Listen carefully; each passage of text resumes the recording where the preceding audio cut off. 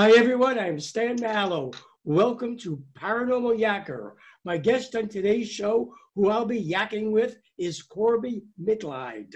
Corbie is a highly respected psychic medium and author. We'll be talking about past lives, soulmates, and her newest book, You've Got the Magic.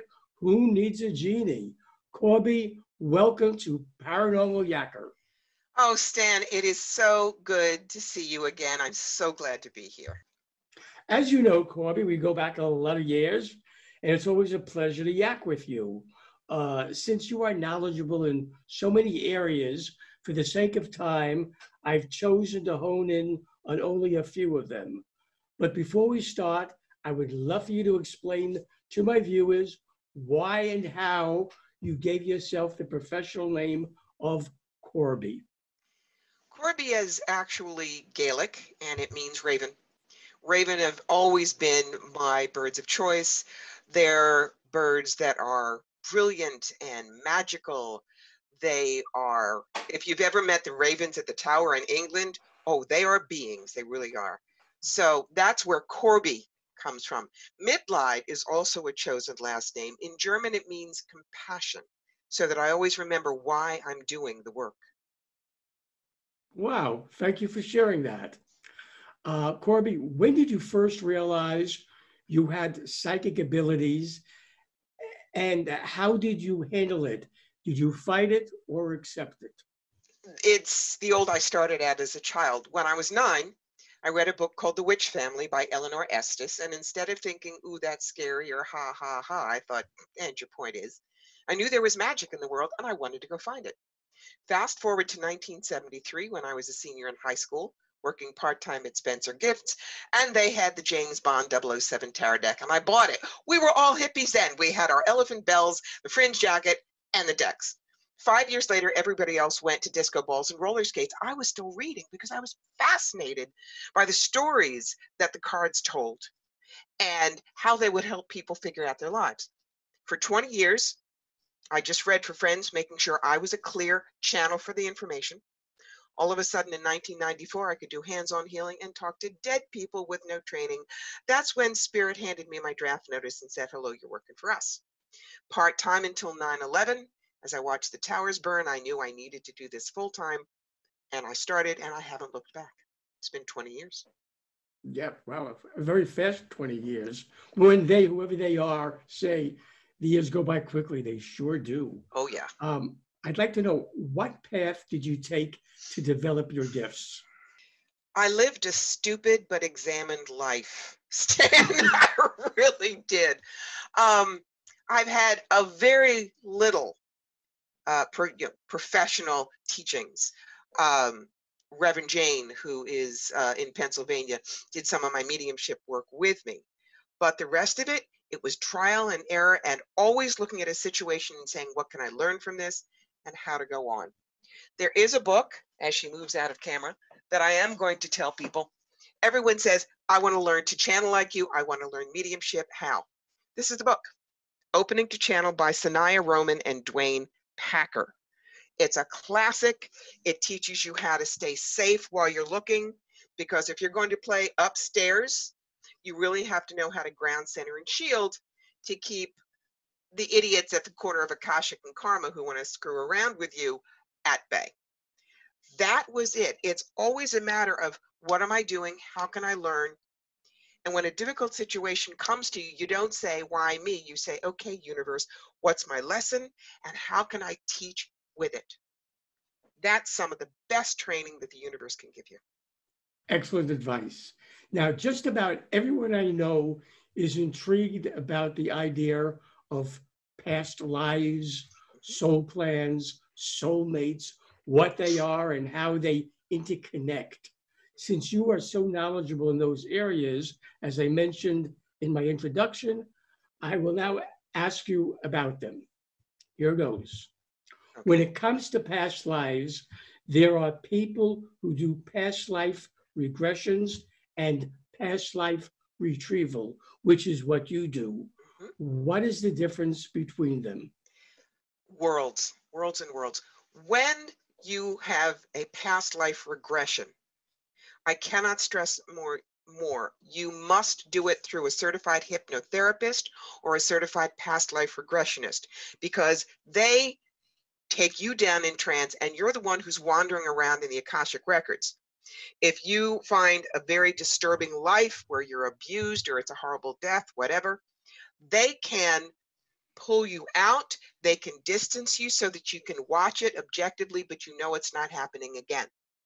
To try and wander in the Akashic when you have no guides like that can be wildly traumatizing. What I do is a totally different thing. If you say, why have I lived with so much abuse in my life this time? I'm the one who goes up to the Akashic through deep trance meditation, pulls down 2 to sometimes as many as 10 past lives, and say, here are your storybooks. So I've done the research, but because it is not my life, I can maintain that objectivity. You can hear what you need to hear about that life, but you don't have to relive it yourself. Both are valid. It depends on what's most important to you. When it comes to being reincarnated, what is your take on the process? Do we choose our next life, or does some outside entity or force decide that? And does karma play a role in it? Well, remember, you ain't you. You are a role, a costume, and a mask that your higher self is putting on. It's actually really very good, because when people say, well, my church tells me we only live once, but you're saying we reincarnate, I'm saying both are right. Here's your example. Let's say that you go to college and you decide to be a history major, okay? You can either take gut courses or double major plus lab. One is easy, one is very difficult. Either way, you're going to graduate with that degree. So the choice of your degree is what lessons you choose to learn in this life. That's your pre-birth planning. Whether life is easy or hard, that's free will, and that's your course choice. Either way, you will get the lessons that you need. Oh, thank you for that. When we reincarnate, do we hook up with the same people from previous lifetimes? And do they have the same role in our lives? Or could they be reincarnated as different people who have different roles in our life? Everybody has to come in male, female, sinner, saint, murderer, victim. You have to try all the possibilities when you're in Earth School. So, of course, you're probably going to come in with different roles. There are some people that are soulmates, and we do come in with them life after life, but a soulmate is not necessarily a romantic person. And we come in with more than one. We come in with our core team. Example, in my life, my father in many, many lives has been my best friend. I knew I needed a best friend as a father because of what I had planned to learn this lifetime. And so that soul agreed to come in as Jerry Dorkin, and I was his daughter. My spiritual teacher that was very close for 25 years, then we had a break, then we reconstituted the relationship on a totally different level. So is she. There are some people who were soulmates, but I'm done with them. We learned together what we needed to learn, and I'll never see them again, and that's fine. Now, twin flames are very, very, very different. You don't always get to meet them in this lifetime. John and Yoko, an example. Elizabeth and Philip, people that you cannot imagine them with anybody else. Paul Newman and Joanne Woodward. They're people that those souls are extraordinarily special to each other, and they do come in as bonded pairs often, but not always. If you think about Paramahansa Yogananda, the great guru, Sri Dayamata, who became his disciple at 18 and ran the fellowship until she was in her 90s, of course they never had a sexual relationship, but they were twin flames. So you got to make that difference, and if you don't meet your twin flame this time, it's okay. It really is. Good. Is there a point where people choose to no longer reincarnate, or is that something that is not up to them, but a higher source? It's up to your soul. It's up to your soul. And very often, this is your audio-visual aid. This is your soul, which is way too big to fit in these little bitty bodies. Here are the fingers. These are your incarnations, where part of the soul goes in, has a life, and then comes back down. This is what makes the decision, not this. So, yeah, you don't always go to school forever. Eventually, you graduate high school. And eventually, the soul may decide, yeah, I'm done with learning on the earth plane. And they'd rather do work upstairs with other souls as guides, as teachers. You were featured in Robert Schwartz's series, Your Soul's Plan and Your Soul's Gift. And I know you help guide your clients with understanding their own soul plan. Could you explain what a soul plan is and its purpose? A soul plan is your blueprint for life. It's what you decide you want to learn in this lifetime. And you asked about karma before. Karma is not carrot and stick, bad and good. That is such a kindergarten way of looking at it. We've done our research and we believe that karma is 5 things. It's unbalanced energy, which is a neutral, healing, service, contrast. You want to learn about abundance, you have to have a rich life and a poor life, and healing of beliefs. Your pre-birth planning session is where you decide what you're going to learn this lifetime. You do the negotiation with the souls and you decide how you're going to meet each other, what part you're going to play, so that when you come down here, there is structure. Again, remember, there's lots of free will because it's how you adapt to each circumstance and how you choose to learn that's going to make that difference. But you will graduate with that learning whether you have an easy life or a tough one, whether you listen to what you came down here to learn or you go, nah, I just want to go play in the weeds. Is a soulmate part and parcel of a soul plan? And if it is, what are the dynamics involved? Think of a white room. I love this expression. If you walk into a white room, white curtains, white floors, white rugs, a white piano with white keys, and you're wearing white, you have no idea what purple looks like. It's why the Eskimos have 200 words for snow and not one for palm tree. When you come down here, you need the duality. You need the idea that you may be a very intellectual person, but someone who is a close friend is dyslexic, can't read, doesn't love books the way you do, but feeds off music and art. What are you going to learn from each other? So those are the dynamics. You are not big enough in this body to cover everything. So people come in and people bring you ideas to think about, work to spark your own thought processes and things to look at. That's why we're all together. Cool.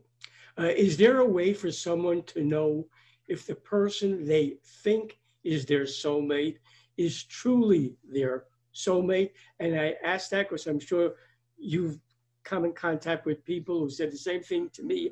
I know I met this one, they're the soulmate, they're the one I'm supposed to be with, and a few weeks, few months, 2 years later, they're not the soulmate. Is there a way of knowing, yeah, this is my soulmate? Well, remember, you have lots of soulmates. So you can be with that person for 15 years and, oh, they're wonderful and fine. And then all of a sudden you realize they're not your person and you leave. Maybe you've done the work with them that you need to do and it's complete. They're still a soulmate, but they don't have to be in your body, in your body of work now. So soulmates very often are what I call click and lock friendships. You talk to somebody for 20 minutes and it's like you've been with them since kindergarten. You don't attack each other, you work with each other. You always have each other's back. You know, you can go back to back with rusty grapefruit spoons and you can fight dragons together. They don't tolerate bull with you.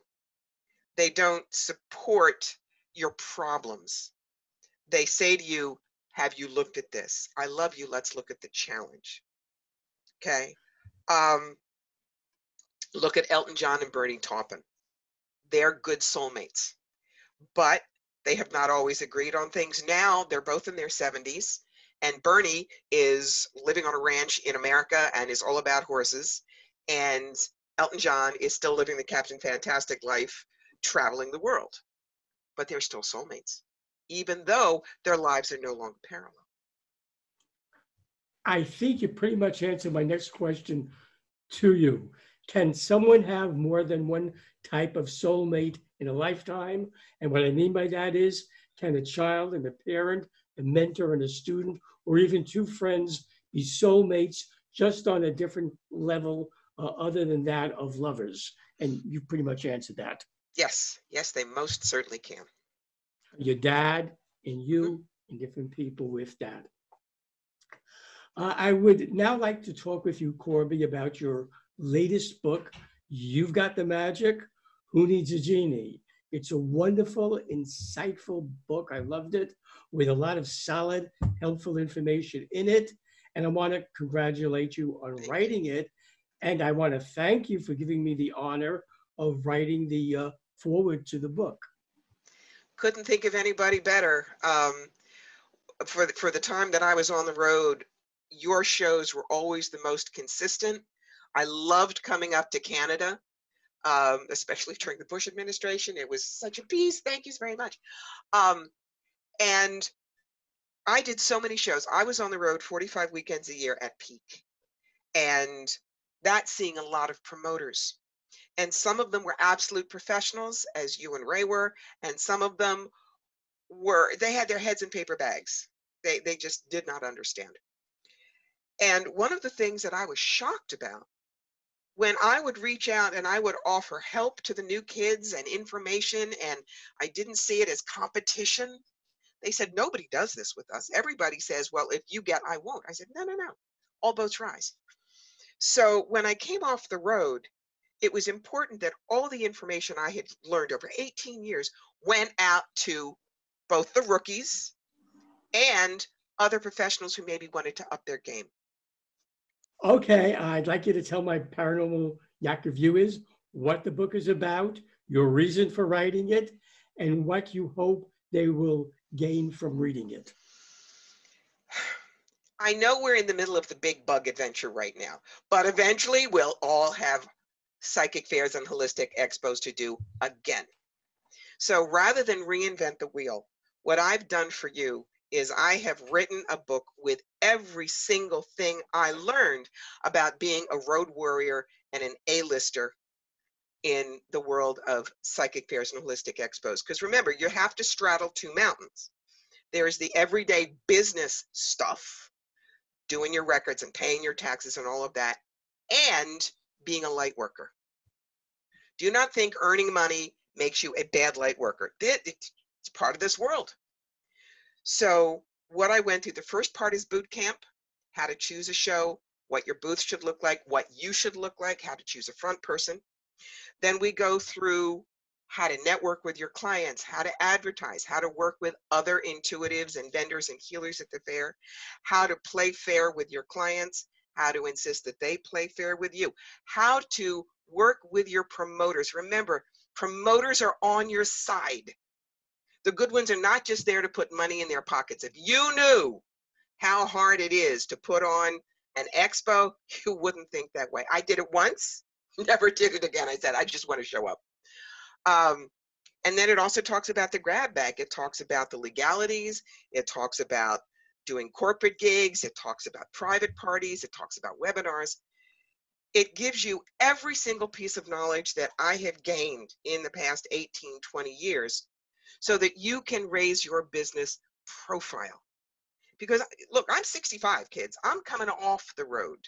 I am ratcheting down my business. It's time for you, the next generation, to kick it up. And this is your manual. I was shocked.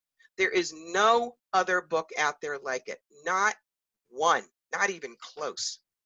So it's all there.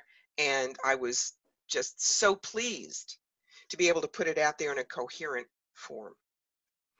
You did a great job on it. And what I compliment you on is it is good for people who want to get into it, either as an extra income or just to do it for themselves.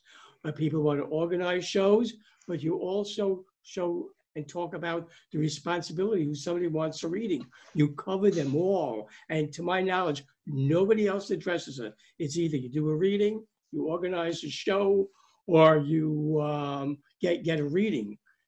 Each one has its own responsibility, and you show that. If somebody wants to have a reading, there's a responsibility on their part. If somebody wants to be a good reader, they have responsibility. And also for the organizer of the show, which is the area I was involved with, it's important that, we have good people like yourself, and you covered them all. And I'm just amazed, but maybe that's a good thing for you in your book now. Nobody else has done it. Well, the thing is, it's so important. I think the biggest compliment I've had has been a lot of seasoned people have read it. One of our mutual friends, Crystal Wind, who is a certified tarot master and was on circuit with me for many years, said, I wish I'd had this book when I was starting out. And that means that I hit the bullseye on what I wanted to give to the reader. A good way to start out, avoid making the mistakes I did, and have your career go up in a sharp, good trajectory. Talk about Crystal Wind, who we both know and love. Yes. She'll be a guest on a future show too. So Good. I'm glad about that too. Yes, because again, you don't just speak to readers about, the business end of it, but also the moral end of it, their responsibilities, what they have a right to say, what they have a right not to say, to be careful. You are always, always aware of that you're speaking with somebody who you may not have the privilege of having a follow-up with. So you have to be very careful what you say. And again, not to repeat words, that's not good, but I compliment you on that. Thank you. If I can help educate other intuitives on how to read, not read well skillfully necessarily, but the ethics about it, yes. Remember, a reading that I do with a client is going to reflect on every other psychic out there. If she has a bad reading with me, if I scare her, then she's going to see all psychics as bad and scary. So realize it's like we're all wearing the same uniform from the same company. Let's say you work for Spectrum. If you're a bad Spectrum employee, she'll assume that all of Spectrum is bad. If you're good, she will recommend the company to other people. So the book helps with ethics. It helps with professionalism. It helps with what's fair to you as a reader or healer or vendor, so that you know what your boundaries are and you get the respect that you deserve. Because that's a toughie. And you did it. You did it. Yeah. That's just that, I'm telling you now. I read it not once, but twice again to see if there's anything else maybe you missed out on that I could tell you to maybe include it or put in a future book. And the answer is no. You gave it all out to them. Thank you. They have it in one wonderful book. And I think it's good during this time when people are, home or not going too far from home. It's a good read. It's interesting because just about everybody out there, either they'd like to develop their psychic abilities, they want to do it, or maybe organize something, or they want to go for a reading. And you show them, what they should ask, what not to ask, what to expect from the reader. I assume that was your intent with it, to cover everybody, no stone unturned. You did it all. It's kind of a companion book to this one, The Psychic Yellow Brick Road, which I wrote for all the rookies, because good psychic guidance is an art and you shouldn't settle for a forgery. So that book specifically tells people coming to fairs what's a good psychic, what's a bad psychic, what can you ask, what is not fair to ask, when do you know you need to run away because you're going to get taken. It's a big expansion on the lectures that I used to do for you Psychics 101, The Good, the Bad, the Leos. Which was standing room only, I have to say that. Well, I'm funny, and funny at a psychic fair you don't expect. So that was always good. But also the message that you gave, what you said was good. You were funny with a purpose, so yes. That's good. Yes. Now, should my viewers want to order You've Got the Magic, Who Needs a Genie? And I highly recommend they read it. Or your other wonderful books, the psychic yellow brick road and clean out your life closet, Mhm. how can they go about doing it? How did they do that? Well, it's the big A. It's Amazon. We have Clean Out Your Life Closet in 3 forms: paperback, Kindle, and an audiobook, which I did myself. Psychic Yellow Brick Road, again, paperback and Kindle. Genie right now is Kindle only, but we are developing it so it will be published on demand. So if you're the kind of person who needs a book in your hand, within about 4 to 6 weeks, you can get that too. That's great. Corbie Mitleid, Yes. I thank you for being my guest on Paranormal Yakker. As always, it has been a joy yakking with you. I wish you much success with your new book. Thank you, and all my love to you and to Ray. This has been wonderful. Hi, everyone. I hope you enjoyed the interview you just watched. So you don't miss any upcoming shows, be sure to subscribe to my YouTube channel. I would love for you to join me and my guests as I yak with them on Paranormal Yakker.